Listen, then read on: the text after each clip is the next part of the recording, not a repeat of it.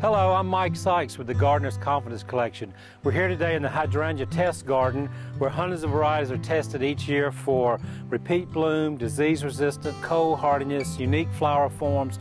We all love hydrangeas. They're big, they're bold, they're romantic. They sort of remind you of your grandmother's garden. But this is not your grandmother's regular hydrangea. This is the one we're excited about. It's a new one called Mini Penny.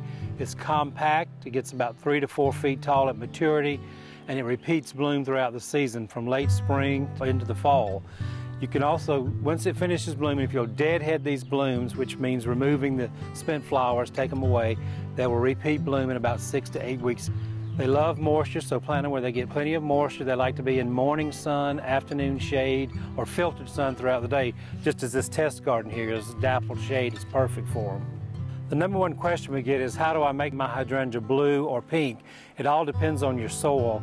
Acid soils tend to be bluer and alkaline soils tend to be pink. So if you want a rich blue hydrangea, you add aluminum sulfate. If you want to make it pinker, you add lime to sweeten the soil.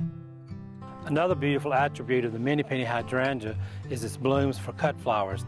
They're simple and easy to decorate with inside. Just cut a stem, put it in a simple vase, and then as it dries, it can be kept for years inside as a dried flower or used in fall and winter arrangements also.